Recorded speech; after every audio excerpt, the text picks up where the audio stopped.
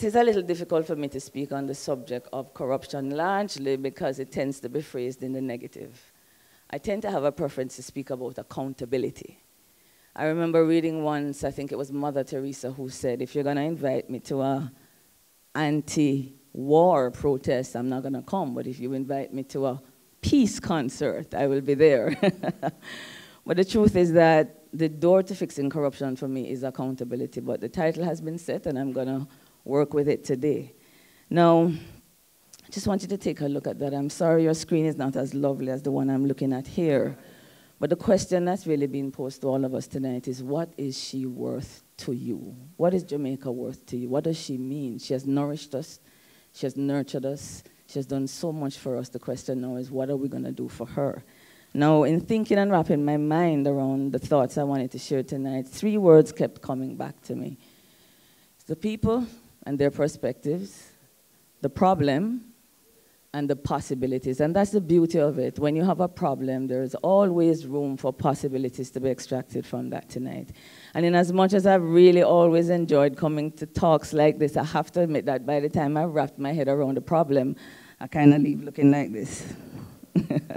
So I'm really hoping tonight that I can offer some hope and that we will be encouraged by what I believe is an idea that Jmmb will be bringing to the people of Jamaica. Now, it was a little presumptuous of me to think that I could possibly wrap just my head around the question about corruption, the impact, and whether or not we can make a dent into it. So a friend challenged me to head out on the streets of Jamaica and to talk to other Jamaicans about what they thought.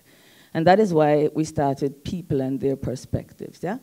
And I thought it would be really good to share with you. I talked to about 18 people over the last 6 days, you know, the security guard at the bank, the cashier at the local hardware, 3 teenagers down in the food court at Sovereign, and it was profound. And I wouldn't be able, in the interest of time, to get into it with you, but these were the questions that I asked them. When you hear the word poverty, what comes to mind? And when you hear the word corruption, not just what comes to mind, but how does it make you feel? And then I asked, do you think we're ever going to be able to make a dent in this problem? And I was pleasantly surprised. I think I'm going to have to change my company, because I went on the street expecting not much hope. But with the 18 Jamaicans I spoke to, only 2 persons thought that there wasn't a chance. I said, yes, Jeanette, you're going to have to change the company you're keeping. And then I asked, is there any contribution that you can make? And last but by no means least, what do you think corruption is? Because we really do have a difference of opinion as to what this is, and it was a fascinating engagement. So I'm going to share a few with you before I get into the statistics, as Pat said. Not having an ID, well, that took me aback immediately. What does he mean? Poverty means not having an ID. And then he elaborated. Well, when you don't have an ID, you know, ma'am, police call you boy. But when you have an ID, you become sir. It was about respect, and he saw poverty as a lack of respect. I get goosebumps still, just reflecting on it. When I asked him about corruption, he had one word: government. The second person I spoke to said Riverton. That too surprised me. So I said to him, do you mean the shelter or the waste management problem? And these were his words. When you're looking at the people living off the waste generated by the city, you must be looking at poverty. And I thought, what a definition. Exactly. He turned out to be a 28-year-old university graduate who had grown up in the inner city thanks to his grandmother and education. Now he's working and doing well, employed, and wants to be a politician. Amazing. You're welcome, Pat. And he said to me, the only thing stopping him is his wife says, I'm not marrying no priest, no pastor, and no politician. But he's planning to call her bluff, he says. When he thinks of corruption, he says, my money comes to mind. I said to him, really? He said, every time I hear the story, I think, my money. An 18-year-old in 9th grade said to me, she thinks of hunger, especially when you cannot feed children. And for her, corruption was just plain ugliness, just government in control. Yeah. One person in Burger King said to me, it's a mind thing, it's not your pocket, it's your attitude. No, gentle folks, there are books written about this. Wayne Dyer, books upon books upon books, and he grasped this in a way that I thought was just Wish I could tell you how the rest of that conversation went. I spoke to a policeman at Kingston Night Market last week, Tuesday, and he says every time he hears the word, it's disappointment, which in and of itself is not a bad thing, because that's a function of expectation, which means he still has hope. But the words that followed was, it's everywhere, ma'am. And it makes me wonder if it's going to be me sometimes soon. He had been on duty in Kingston for 1 year, and based on what he saw, he thought that it was pretty much omnipresent, and it was a matter of time before he got caught up in corruption. Now, my last was a gentleman who I thought was a young business executive, not looking very different from Dr. Haldane. So I thought, great, a broad cross-section of people. Let me hear it from somebody who is, you know, a little bit more. And he said to me, poverty is when a gunman robs you of everything you have at 6 years old. Now, you know we tend to judge off appearance, and I was guilty of doing it. So I thought, at 6 years old, you got robbed, the gunman broke in and what, stole your Nintendo? I'm not kidding. These are the things that came to mind. And then he said, no, it was my father. And I was really struck. He grew up in Jonestown with a grandmother and only had a father, and gunmen came in and killed his father in front of him. Now, you know that totally threw the conversation off whack. And he said corruption for him represented politicians and the gunman, because them youth, they can't buy food, so how on earth can they buy guns and bullets? And that's the last one I will share with you, but I'm happy to tell you that he had 3 siblings. They've all done exceptionally well. He just helped the last one through NCU, nursing. But he said the one good thing that came out of it was the fact that he met his mother for the first time. Of course, you know, I cheered up at hearing that. But then only to hear that she was mentally ill, walking the road naked. The day after his father died, they took him to meet his mother. But he is an overcomer, and he has done a marvelous job of overcoming. And I'm sure if time allowed me to share more of that conversation with you, you would understand a little bit more of the resilience of the Jamaican people. Now, that is looking at it from the, thank you, Pat, from the perspective of the Jamaicans on the street. But every single one of them, except for 2, knew that there was hope, and actually told me of the things that they were doing to fight corruption in their community and in their families and in their homes. Before I segue to the next slide, I'm going to just give you a little insight into the gentleman. He says he has an 8-year-old son. And what he did in March was to sit him down in front of the budget debate with a dictionary and walked away and told him to listen. Isn't that amazing? But that is the beginning of turning this thing around. Now, I want to look at the perspective of another Jamaican. Her name is Mrs. Pamela Monroe Ellis. You would know her as the Auditor General of Jamaica, who I think has been doing a marvelous job, very quietly in her own space. Now, as I've segued to the problem, naturally, I'm going to look at a couple of the reports and a little bit of a snippet so that we can just focus our mind on the nature and the depth of the problem that we're having. These are actually highlights from a body of research that I did with the Jamaica Civil Society Coalition in partnership with the Caribbean Vulnerable Communities Coalition in 2016. And it's actually the findings of that report that has actually given birth to the work that I'm doing now and the organization that has been founded to take the findings of that report a little bit further. Now, this is I call it the Auditor General's scrapbook, but if you look at the headlines, and usually when I have time, I would ask persons in the audience to guess when were these articles written, and invariably it never passed more than about 5 years. But if you take a look, yes, wow indeed. It's really stunning. And I'm not shy to tell you it's not changing. If I were to read the details of that 1958 report on the parish accounts, that's pre-independence, it wouldn't sound any different from the Auditor General's reports looking at the local governments today. That Bellevue report in 1991, we have one as recently as 10 years after. Nothing has changed, but it will change. And I want to take you on a little bit of a journey to some of the highlights of what is happening, what she's sharing with us, and the question about what have we been doing with this work that this watchdog agency has actually been extracting a lot of value in terms of how we handle governance and how we handle ourselves and our money. Now, here we have an example in 2014 where $1.78 billion, and you are all aware of the problems we're having with water right now. $1.78 billion was transferred from a K-factor account. To keep it short, the K-factor account can only be utilized for pumps and pipes, not for light and water and paying salaries. Now, you can't remove from that account without the OUR's approval.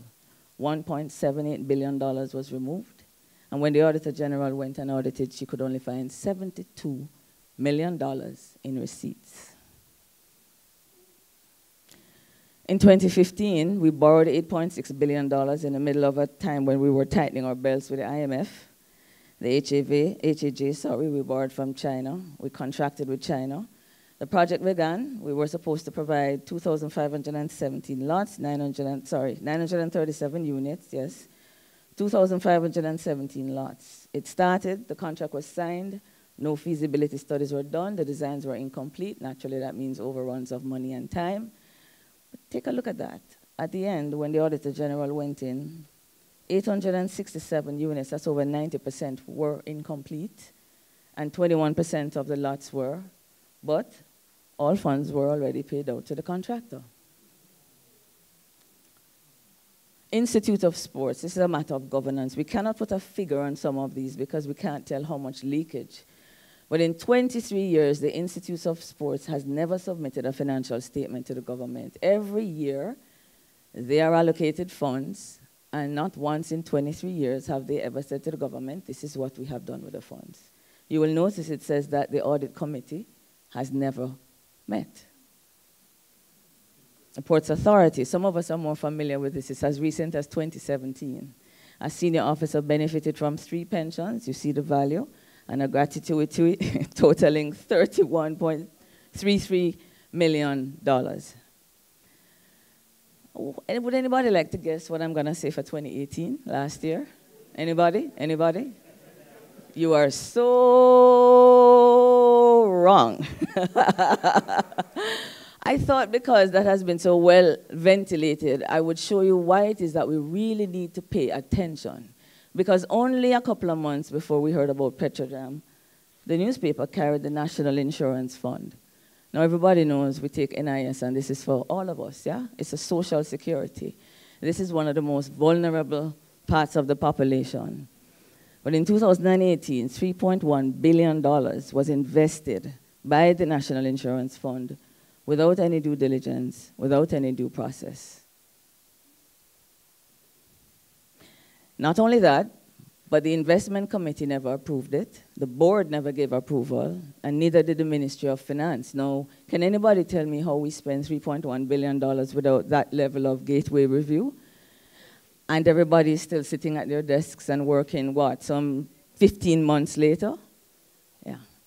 Last but by no means least, just last month, I think this might have gone over our heads because it was the same week that the state of emergency was reinstated in St. James, but we had the Jamaica Constabulary Force, where $1.8 billion was spent over 2 years, and 81% of those contracts was just about me saying, hey, can you provide meals for us? No tenders. Hey, how much will it cost to repair the cars and maintain the offices? Here's a contract, $1.8 billion. Now, I'm hoping that gives you an idea of just a snippet of the things that the Auditor General is saying to the country, but we have not been paying sufficient attention. I'm going to close this section by sharing with you a quotation from a public accounts member of the committee. He said, and I saw this in a transcript, we can't have the repetition of this kind happening every year. It just continues in department after department. And if you were to add it up, you will know that you cannot run Jmmb like that. You would never. He says, I would not run my business like that. And that's the point. It's not our funds, so therefore the way in which we make decisions is a little bit or a lot lighter than it should have been. Now, when I went to study, I had, as Kim shared with you, I had spent quite a bit of time in the joint venture, in joint venture with the Ministry of Housing. It's a partnership between the public sector and the private sector at the time to provide more middle-income housing.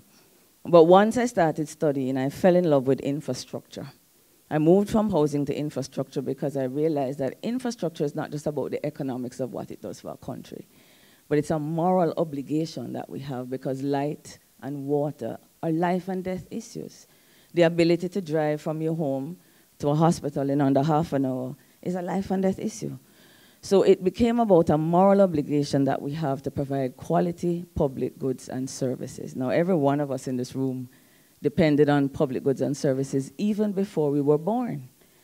From the day you were in the womb, that care that your mother had, whether she had to go to a prenatal clinic for the government, you were already dependent on the quality goods and services that the government supplies. And this is why corruption really, it's something that I get passionate about. It's not an abstract term. It really is about the quality of lives of everybody in here, and everything that we can do to correct that is going to be worth our time and energy. But what is corruption? One of the things I found by being on the street is that there were persons who really didn't have the correct understanding of what it was. A gentleman looked at me and said, well, ma'am, it's not when you steal out of need, it's just when you steal out of greed. I said, okay. And there was a gentleman who said to me, well, it's not when you thief some ketchup if you work down a grace. So there are all different kinds of ideas as to what it is. Very basically, it's the abuse of public office for private gain. That is how it is referred to internationally. But I'm going to be honest with you. I like the way it's defined in the Corruption Prevention Act of Jamaica. It says when a public official solicits or accepts, whether directly or indirectly, an article or money, and that's very important. A lot of persons tend to associate it only with money. A benefit being a gift, a favor, a promise, or an advantage, and it doesn't have to be for yourself, if it's a friend or a family. And then there's the other thing that's very interesting. It's also about not just what you do, but it's also about what you don't do. And that happens a lot. It's when you turn your head, when there is something happening there that you should be looking at and you should be reporting. Now, that's what corruption is. Now, as it relates to the cost of corruption, we're going to start first by looking at the impact. Transaction costs for those coming into Jamaica to do business. Now, when I speak about transaction costs, let's use a house, for example. You might think it's just the price of the house, but no, it's actually all the costs that you will face in buying that house. So it's the cost of the attorney, maybe the realtor, maybe if you had to ask a cousin to fly down and look at the house. Basically, it's everything that you have to do to actually get this business done. So just picture for a minute a housing developer. I'm going to stay in my lane for where I'm comfortable. And there's so much interface between somebody wanting to do a development in housing here, between that businessman and the public sector, the public official. And at every step of the way, to get licensing, to get permitting, to get approvals, that is where the opportunity presents itself for corruption. And what we have come to understand is that as long as it takes too much time and there are too many steps involved in the bureaucracy, then it increases the likelihood that frustration is going to build, and people who don't even want to be corrupt are going to find themselves in a position where they might. So it increases the cost of doing business because people begin to let off. And the difficulty for persons coming into Jamaica is that businessmen like predictability in cost. They like to know what they're going to anticipate. Now, believe it or not, there are some countries where they know ahead of time exactly what they're going to have to pay under the table, yeah? In Jamaica, there's a sliding scale, right? You never know who, you never know when. But it makes it very difficult, so that's the first thing, the unpredictability. The second thing is that it distorts what we call sectoral priorities. Now, there's always this rustling at the time of the budget about how much is going to go into social programs versus how much is going to go into capital spending. Where do you think most of the corruption occurs? Capital. So there is the peddling of influence, sometimes by the businessman, who is anticipating that there's going to be more put into capital, not just because the country needs infrastructure, because there's going to be an opportunity for him to benefit. Another is what we call the privatization of public policy. Now, most of us are familiar with the idea of privatization of public assets. But in this case, you will have a situation where laws are passed or not passed in the interest of private businesses. I don't know if you're familiar with the term beneficial ownership. But Jamaica did something really significant. I believe it was in 2017. When we amended the law that prevented business people from hiding behind a veil of anonymity. We need to know when the funds are being generated in a company, who is benefiting ultimately? And you could register a company, you would have Dr. Haldane Johnson as the legal owner, and you would never know that Jeanette Calder is actually benefiting from that income. Can you begin to see how that would create an environment that facilitates illegitimate businesses? Well, in 2017, we removed that, preventing it. And this is one of the things that I would want to applaud the government for, because that would have been a law that would have facilitated all kinds of evil, but we've kind of cauterized that at the moment. Well, not last, but the next one is antisocial behaviors. I don't have to spend any time on that. We're all pretty familiar with how corruption leads to crime and violation of human rights. Bribery, nepotism, cronyism. We tend to look at the statistics in terms of a dollar value. But the moral fabric of Jamaica is being impacted in a way that is very disturbing. I'll share with you that during the last election, one of the things that disappointed me was how little we talked about the social concerns of Jamaica vis-a-vis the pocket concerns of Jamaicans. But I don't think this is something I need to elaborate on. We see it cropping up in a number of the Auditor General's reports, even in dealing with Petrojam. My concern, if I give you a simple example, is if when you're in the traffic and you see that taxi man who overtakes all of us to get ahead, after a couple of taxi men, what do you see happening? A private. You just notice all of a sudden, why should I sit here if he can? And I'm convinced that that is not limited to just how we drive on the road. The minute you begin that creeping compromise, it begins to show up in other aspects of your life. And that is why I'm particularly concerned about that impact.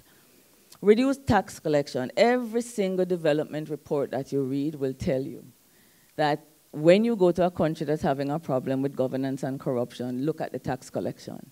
There's a direct relationship between the two, and that, I'm sure, is the case here for us here in Jamaica. And last, overriding regulation. Building codes, environmental controls, prudent banking regulations, and taxation. I believe they say that there are 4 main categories where we run into trouble. Basically, when you over-regulate, you think you're trying to do good. You're trying to police the activity of private citizens. But when you do that, what do you think is also happening? When you have layers and layers of more steps and more passages about how you can do business, exactly, you gotta find a shortcut. So the 4 areas where this tends to turn up is in taxation, is in business startups, how long it takes you to get that done, in licensing, and in property registration. So those are some of the main ones I wanted to share with you in terms of the impact that it is having. Now, it is all about influence peddling, that there are members of the private sector, private citizens, who have a kind of access that facilitates the kind of flow of money that denies us in terms of the quality goods and services that we can provide. Now, I just wanted to quickly give us a case study to let us know, guys, we can do this. There are countries around the world that are doing far worse than we are in governance, that's moving ahead in leaps and bounds. Now, I don't know if you follow the case of the car wash scandal, but it started in 2016, and Dilma Rousseff was actually impeached. She wasn't impeached because of the scandal. Time does not permit me to go into the details, but it was massive impropriety in terms of contracts that were being signed, big contracts, many, many companies benefiting, and it wasn't limited to just this country. It actually ricocheted throughout the entire Latin America. It actually brought on a recession in some countries. Now, Dilma ended up impeached, not so much because of the scandal, but they had legislation. Now, people scoff a lot at legislation as if we have enough, but we've actually been passing some in Jamaica, and I'm going to speak to it quickly in a minute. That's going to be making a hell of a difference as it relates to corruption, if we know about it. If we know about it. Now, this was actually what we call the fiscal responsibility laws that determined how Brazil borrowed and how Brazil spent. And basically what the president did was, to put it in basic terms, she cooked the books so that it would look a little bit better as she was going into an election. Now, thanks to what would be the Auditor General of Brazil, she was able to share what she found coming out of an audit, which ended up in Dilma stepping down. And then went Lula da Silva, who ended up getting 12 years in prison. Now, that's a former president. So when you think about big man can't go to jail, it certainly can't be done if the will is there. And when I talk about will, I'm not really referring to political will. I have a theory that whatever becomes public will translates into political will. Can I get a clap on that one? Thank you very much, Pat. Interestingly enough, they had an election in January, and they have a new president, and everybody thought, well, okay, new president comes in, maybe the pursuit of justice would end. No, not at all. Last month, Michel Temer also was arrested and is about to apparently go down, and he's disappeared also. Now, if you take a quick look at this picture, this is what Brazil's presidents have at their access. 3 palaces, planes, helicopters. That's a lot to throw at an individual. Very compelling. And I can assure you that there are inducements and enticements that come to them way beyond. Now, I don't know about the average human being, but what I think is that we ought to have systems in place that don't leave presidents and the public officials relying on, well, how well did your mother raise you? But we should have mechanisms that are triggered immediately as certain things go wrong. Now, Jamaica, I'm going to leave the impact with the statistics in terms of the impact of corruption. Jamaica's gross domestic product, the last time it was measured, was $14.8 billion US. And I've heard Metro Siaga sharing a figure, $734 million US is what we lose every year to corruption. And I've wondered where Metro got this. And then by coincidence, I discovered. Because if the statistics say that developing countries in particular lose between 5% to 20% of their GDP every year, well, I said, okay, let's calculate it and see how Jamaica is doing. Now, when you calculate 14.8 billion, and when you take 5%, now if I ask for a raise of hands, if it's between 5 and 20%, do you think Jamaica would be at the low end of the threshold of corruption? Well, I am a woman of generous spirit, so I worked with the 5%, and it actually turned out to be 94.6 billion Jamaican dollars, which is roughly what that 734 US that Metro was referring to. Now, can I just pause for a minute and ask you to think about, Prince, what we could do with $94.6 billion every single year? Bobby, you would have that port ready. Long time, absolutely. Matter of fact, gentle folks, if we cut that in half, we would still be building schools and hospitals. I mean, I can't imagine what this country would look like. Do you understand then the extent of the problem? And don't you wonder where this money is going? Yes, we do. Well, follow me. My take on it is that the environment in Jamaica is actually very, very ripe for change. And so I'm going to share with you a list, and I'm going to ask you not to just look at it one by one, but just step back and look at the entire list and see if you wouldn't come to the same conclusion that I am coming to. Let us start with one of the things that I think we definitely have going for us, which I think we're underestimating. Legislation. Just 2 examples. The access to information legislation has been around. How long now, Doc? 20 years. 20?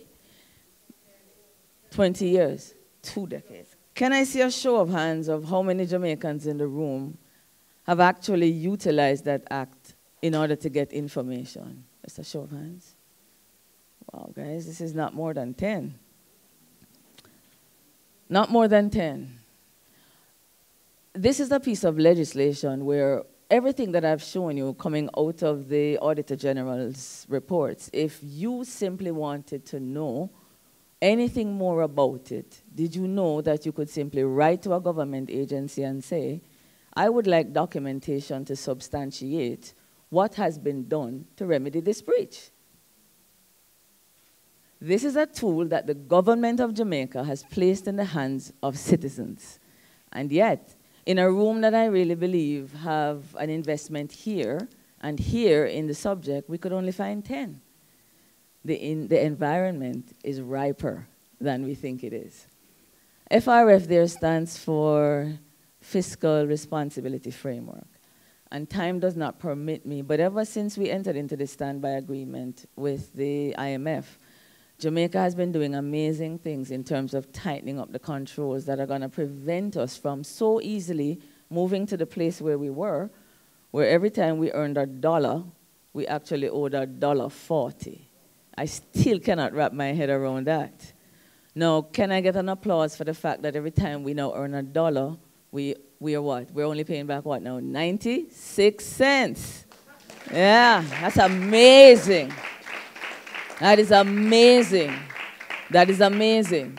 And we owe a lot of that to legislation. All right, so that's one. And there's a lot more in terms of the legislative framework that started with Dr. Peter Phillips and that has continued with Shaw and now Dr. Clark. And I just want to say, in my studies, one of the biggest challenges for developing countries has been policy discontinuity. Yeah? Basically means, here's a good idea, and this party was doing with it, and another one come in and forget about that. It speaks to the maturity and how much we have evolved, and it's really something that I am immeasurably grateful for, to the political leaders for. I really am. I really am. Now, information is what's going to turn this country around. I kid you not, because that's what's working in all the other countries where they are turning corruption around.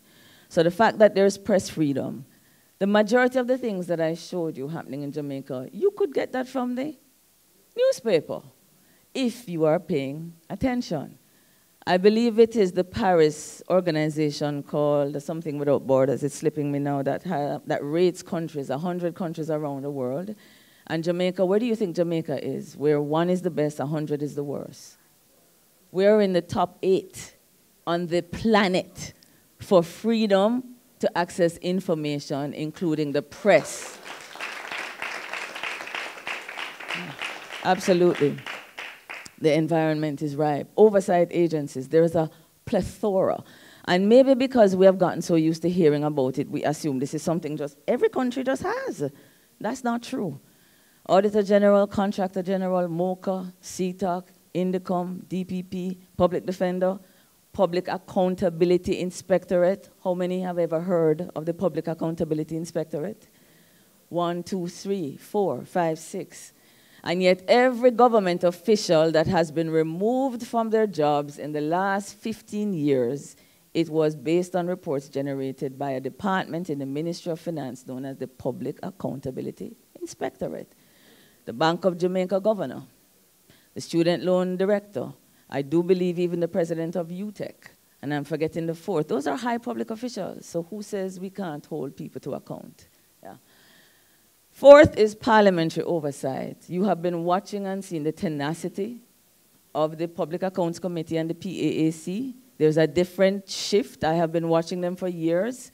And I know it's Petrojam, but I don't think it's just Petrojam. Have you seen the reports I shared with you that have been going on for decades?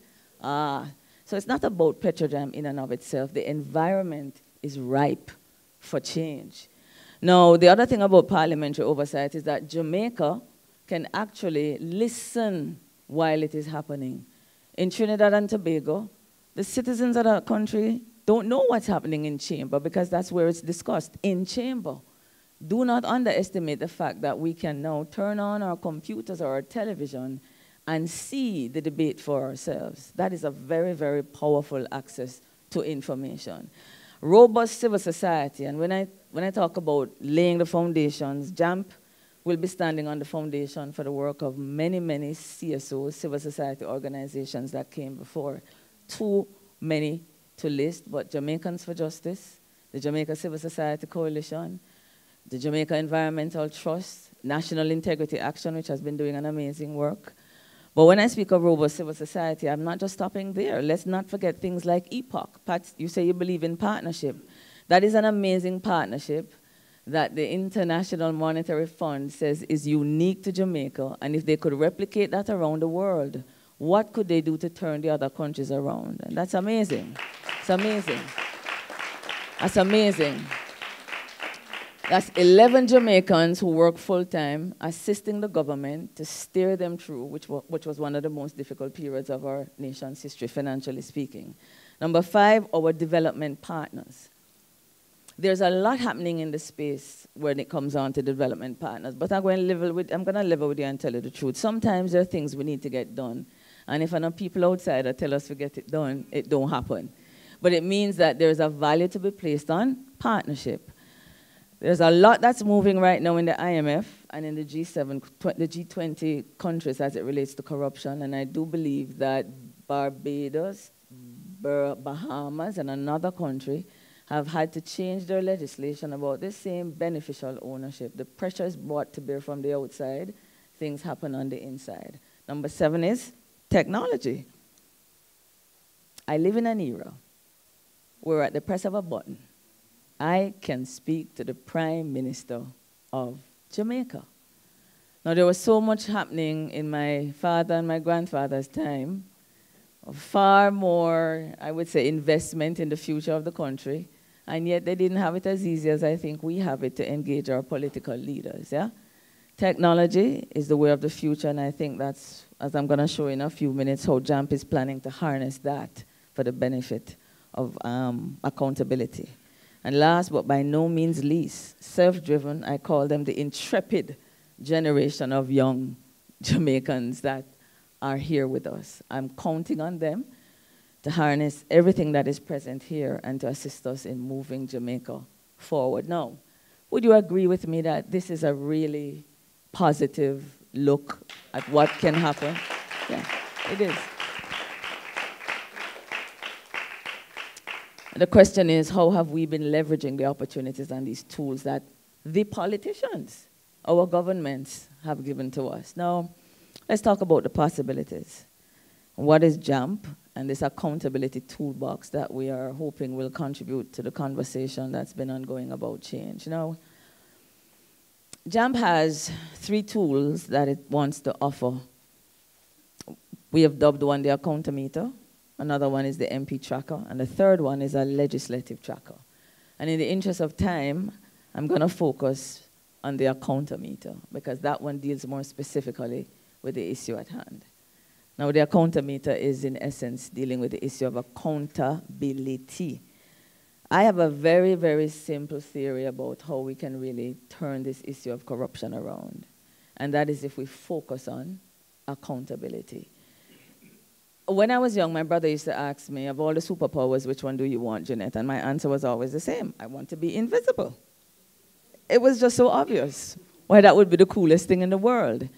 But that is the very same characteristic about corruption that is making it so difficult and intractable. There is nobody who is acting corruptly, who is leaving minutes behind of the conversation we've just had.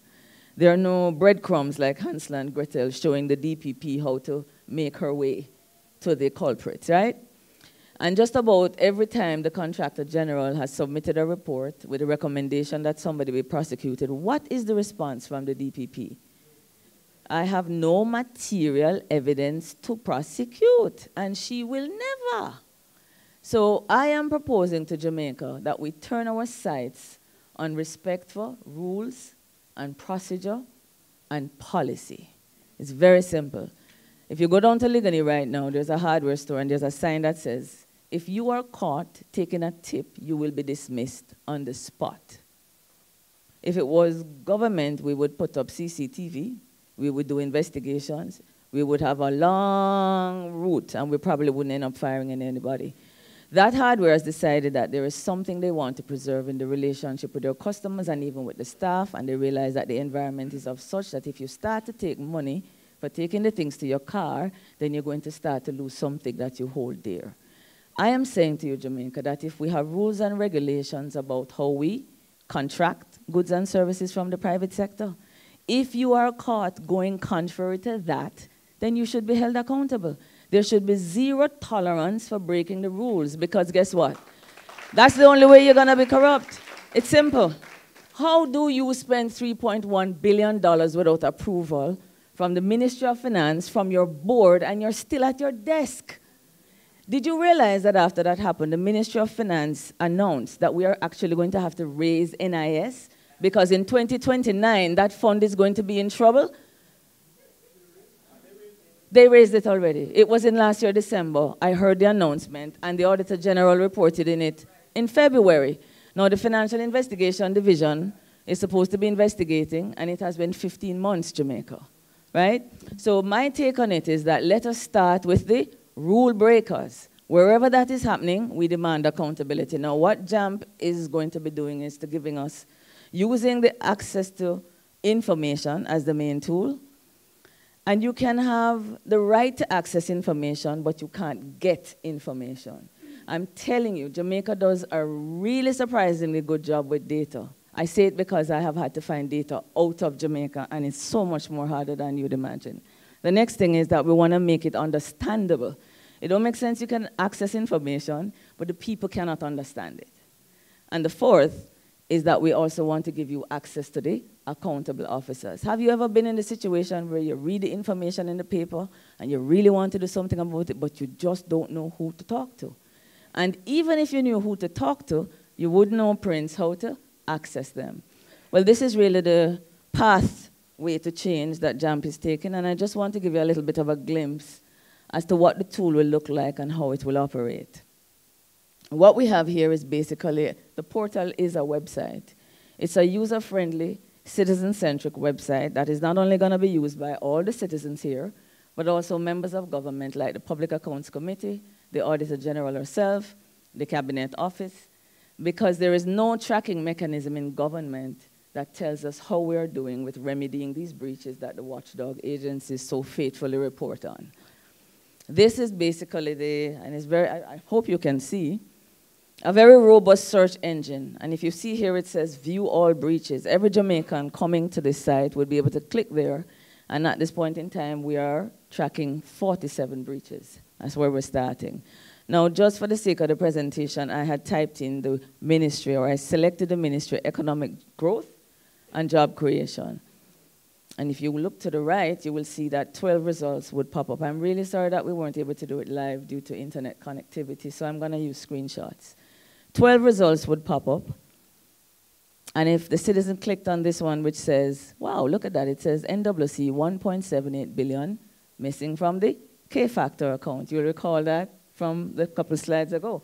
So if you wanted to know a little bit more about that, especially in light of the drought conditions, and you're really upset, it would take you to a page which would have a small blurb, tell you which ministry that agency reports to.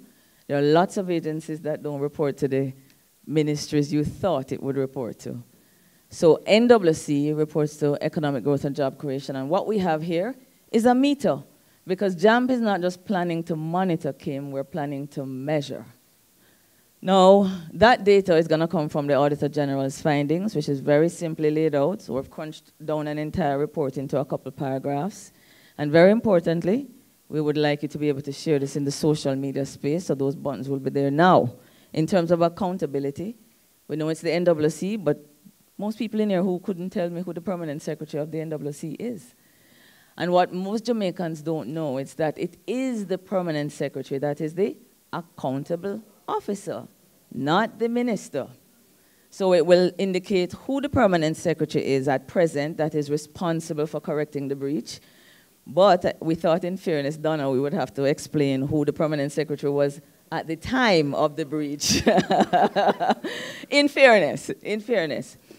And to the right, it tells you the breach category. This is a resource management issue. And further, unsupported decision. Now, when you scroll down, this is where I think it becomes a little bit more useful. The breach details that you see here reports on the current status. This is something that Jmmb is progressively checking out on.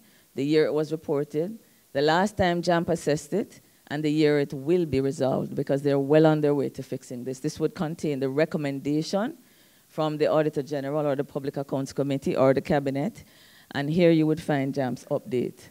And right now, I'm very pleased to let you know that using that same Access to Information Act, we can report that the National Water Commission has paid back $1.775 billion to the account. Absolutely. It does happen. So we are tracking to make sure they pay the next $151 million. On the right, we have more recent breaches. When you come to the page, you would actually be able to be pulled in a little bit more to find out what else Jmmb is doing. Now, I'm not going to spend any time on articles and reports, but what that is another level of information. All the reports coming out of this issue will be present at your fingertips. We would have extracted for you from the Auditor General's reports, so you don't have to go look for it. And if the Contractor General had followed up with a report of their own, it would also be on that page. Extracts will be taken from the sessions in Parliament that specifically address the discussions of this sitting so that you can easily find out a little bit more details about how this occurred. And this is the page that I'm a little bit more excited about. So you move from the breach details to the articles and reports, and this is where we reveal who is in charge and give you access to information about how you can talk to them about what you just learned regarding that $1.78 billion. Now, you have the chairman, you have the president, you have the Most Honorable Andrew Holness, who is the minister responsible for water, and you have the permanent secretary. You're living in a time where you can read, digest, be fully informed, and at the click of a button, Jamaica, you can begin to engage the accountability officer in the space where you can have other citizens now becoming aware of it. Sounds like a plan? Thank you very much. Thank you. And last but by no means least, if you follow the train of thought, this is really accountability from here to there. You get the information, you know who the officers are, you engage them, and that tab says call to action. And basically, that is any other citizens group who feels that there is something they want to do about this. They will get in touch with Jmmb. You will let us know whether it's a protest, whether it's a town hall meeting, or whether it's just a letter publicly to the Prime Minister that you would have written in the papers, but you want it to be present and associated with the breach. Jmmb will post that for you so you can share it and garner more support from other citizens. Last but by no means least, not only would you be able to come to this site and find out what's specifically happening with the NWC, but where it says Ministry of Economic Growth and Job Creation is actually a live link which would take you to the page of the ministry itself. So you would have been able to understand how the NWC is treating with a particular matter. But what if you wanted to know how is the ministry dealing with all matters? And this is where you would find it. Again, it is being metered. At a very quick summary on the right, you can tell how many breaches are we tracking. 7 and 3, 10 plus 1, 11. You can see that 1 is fully compliant, 7 are partial, and none is 3. Nothing has been done. You would be able to get some, we haven't put that in as yet, but some budgetary information. Again, who the accounting officers are. And those 11 breaches would all be present on the page listed below. Yeah? And because this should contain the one about the 1.78 billion, you would find it also, and you'd be able to take yourself right back to the beginning. Now, I'm going to close by saying that we can't go into that this evening, but the other tools for Jmmb would include tracking the performance of who? Our members of parliament. Yeah.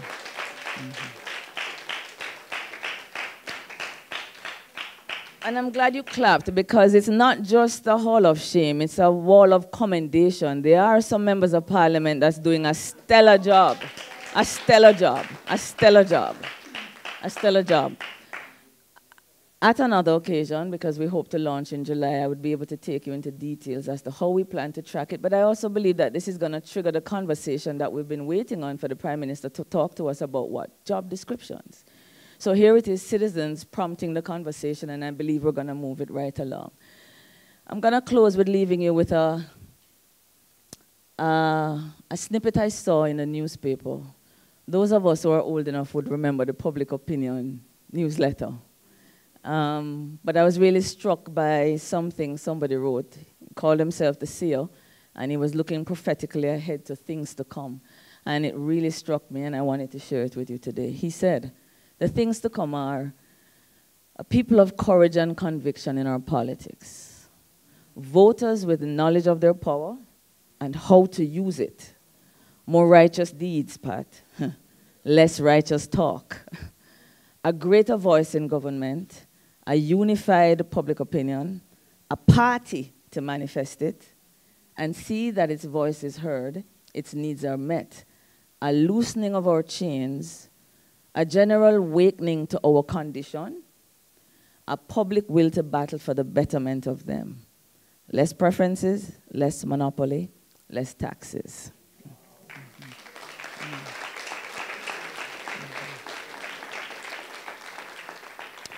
Would anybody like to guess when that was written? Hillary? Anybody? 20, oh, no, you're showing me up now. What year was that? Anybody? 1950, says Donna. Anybody? I mean, think about what they're saying and see if you could position it. Bobby? Carol? Donna? Elombe? Aye! And the winner is... It was the 10th of April, 1937. And right before the labor riots. And I dare to say, Jamaica, that this is still as relevant today. And there's no shame in that, because these are things that should still be relevant as we move along. So I'm hoping that this seer is speaking prophetically, and we are actually going to meet. We are hoping. I want to thank you very much for listening. Yeah. Thank you. Thank you, Prince. Yeah.